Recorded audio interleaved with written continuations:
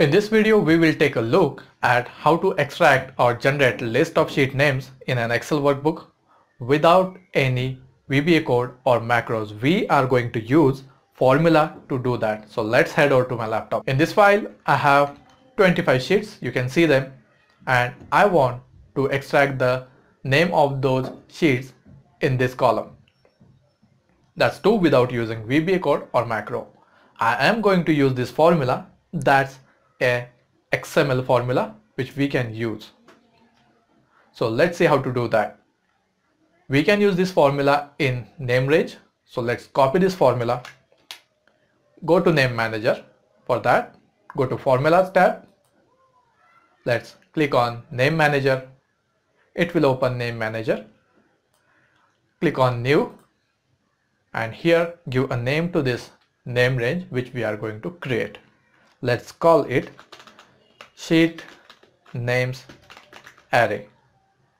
Let's go to refers tab, delete whatever is there and paste the formula which we have copied. Click on OK.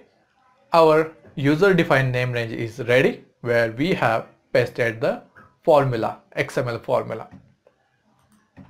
Now let's see how to use this formula.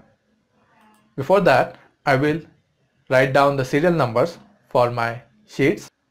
So I have taken few serial numbers. So we are going to use index function. Before I move ahead with the next step, if you are new on my channel, make sure you subscribe to my channel. For that, let's go to bottom of this video and you can see subscribe button here. Click on the subscribe button and also click on this bell icon. Also, do not forget to like this video and share it with your friends. That will motivate us to keep producing such useful videos on our channel. Is equal to index, and for the array we are going to use the user defined name range which we have created.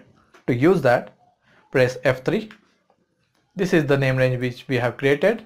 Here you will be able to see all the list of name ranges you have created in this file. This is the one I had created. I will click on OK to use this in index function. For row number argument, I will refer to this serial number. That means I want sheet name of this position in this file. That means I want the name of the sheet which is on first position.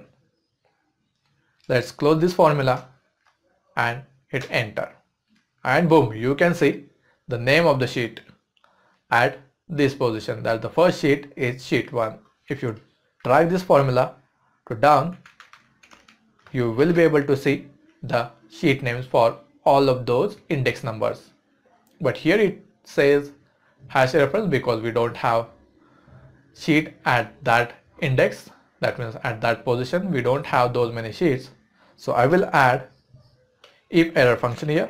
If error, if this formula returns me any type of error, then I want to replace that error with blank text and fill it down.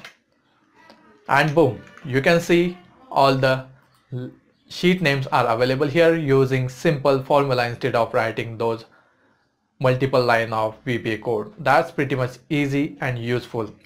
I hope you like this video. Show your support, subscribe to my channel, share this video with your friends. Thank you.